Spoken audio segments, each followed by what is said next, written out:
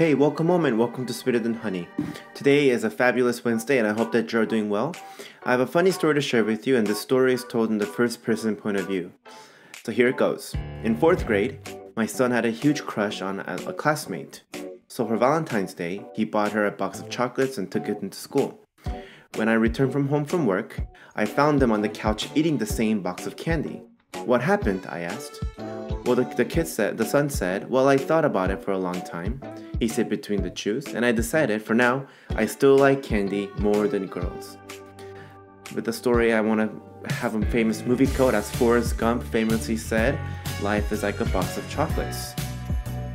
And I have a funny quote that I want to share, and it foreshadows my future a little bit with our baby coming next year. So here's the quote, my favorite thing about watching a new movie with my 5-year-old is probably watching it 17 times a day for the next 3 months. So with that, as a future dad, I'm going to say I can't wait to watch Frozen a million times and memorize every line. God's words for today comes from Job chapter 11 verse 1 through 20. Job chapter 11 verse 1 through 20. We will read from the NLT, so please carefully follow along and hear the word of the Lord. Then Zophar the Naamathite replied to Job, shouldn't someone answer this torrent of words? Is a person proved innocent just by a lot of talking?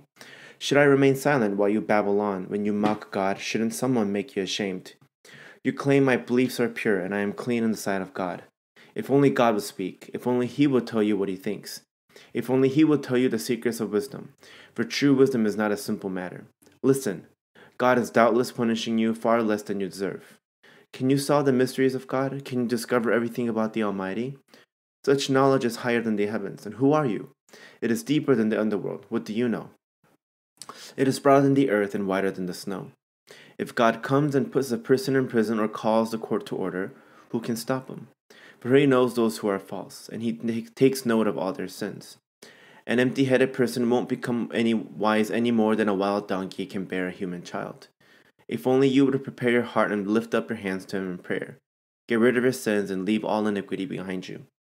Then your face will brighten with innocence. You will be strong and free of fear. You will forget your misery. It will be like water flowing away. Your life will be brighter than noonday. Even darkness will be as bright as morning. Having hope will give you courage. You will be protected and will rest in safety.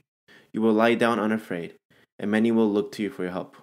But the wicked will be blinded. They will have no escape. Their only hope is death. Amen. This is the word of the Lord. Thanks be to God. Today we have a conversation with Zophar, and we will find out that the book of Job is about Job and the conversations he has with his friends. We find that Zophar isn't happy with Job. He isn't happy with the things that Job is saying and that Job is saying this to God.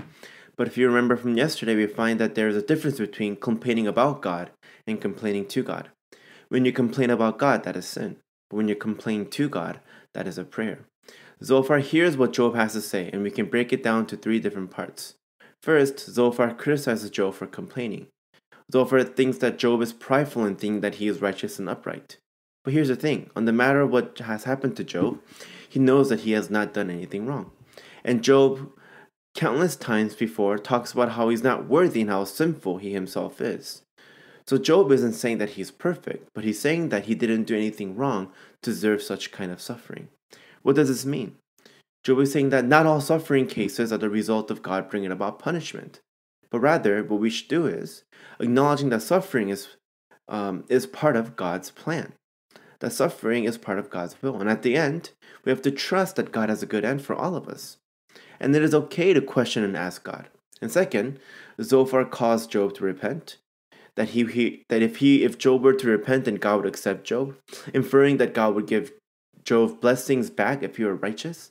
And lastly, Zophar rebukes Job, calling him out on what is happening. So overall, some of the things that Zophar says is not wrong. Zophar says that we are sinful inside of God, and that's true. And Zophar says God will forgive, and that is also true. But at the end of the day, the problem isn't the content of Zophar, but his application of a theology to Job's situation is wrong. Many of us take certain truths about God and use it for our own purpose and intentions. Here, Zophar uses the truth of God to kind of chastise and to kind of get at Job and what he has done. Instead of providing grace, instead of providing comfort, instead of providing love for Job, Zophar takes the truth about God and really continues to hammer down on what Job did wrong. And so the usage of the which in Zophar takes God's truth is wrong. And there are truths in our life that we might be misusing. So, church, how are you taking the truth about God? Not only is it important that we know the truth about God, but how we use it. How we use it to treat ourselves, how we use it to talk about others, or talk with our family, or talk with those in need is crucial and important.